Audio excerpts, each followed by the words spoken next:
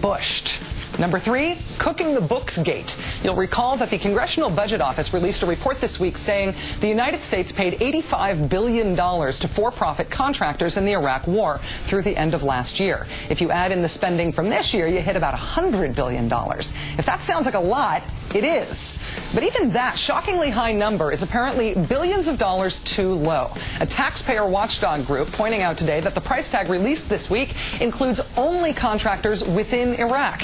It doesn't include contractors within the United States. For example, $22 billion for 15,000 privately produced armored vehicles and $13 billion per year to privately rehabilitate worn-out equipment.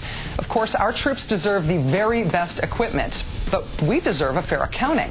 But wait, that's not all. The $85 billion figure also does not include $35 to $42 billion from the classified intelligence budget, nor does it include more than $10 billion lost to contract fraud. Do me a favor, Google the phrase Truman Commission. Number 2, Kangaroo court gate. Turns out that even the military jurors in the Guantanamo trial of Osama bin Laden's driver were kept in the dark about those proceedings. Those jurors, a panel of 6 military officers, gave Salim Hamdan a sentence of 5.5 years. With credit for time served, Hamdan would be eligible for release in December.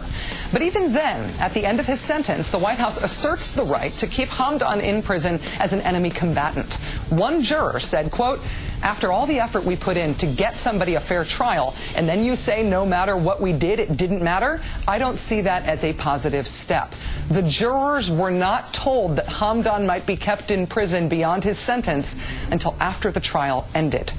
And number 1, not really fighting Terrorism-Gate. Wall Street Journal reporter Daniel Pearl was murdered in 2002. 4 men were convicted of his murder in Pakistan.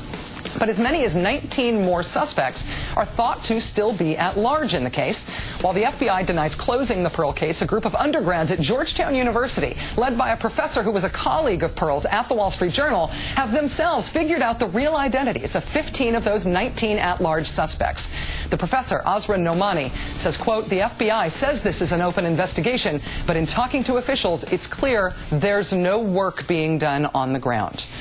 So because our FBI isn't working on Daniel Pearl's murder anymore, Pearl's friends are left trying to solve the case with help of undergraduate journalism students.